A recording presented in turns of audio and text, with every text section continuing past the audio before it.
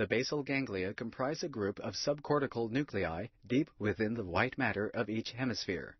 They play key roles in motor coordination. The basal ganglia consist of several structures, including the caudate nucleus, the putamen, the globus pallidus, and the amygdala.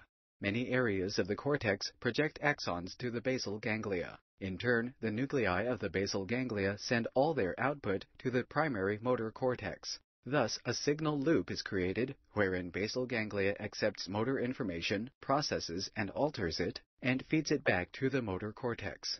In this way, the basal ganglia indirectly aid in the coordination of voluntary movements controlled by the primary motor cortex. Diseases that alter basal ganglia function predictably alter initiation and control of movements. Two such diseases are Parkinson's disease and Huntington's disease.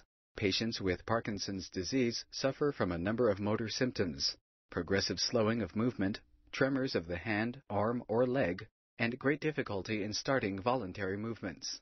Similarly, neurodegeneration of the caudate nucleus, as seen in Huntington's disease, leads to uncontrollable motor drive, such that the limbs jerk unstoppably in a dance-like manner.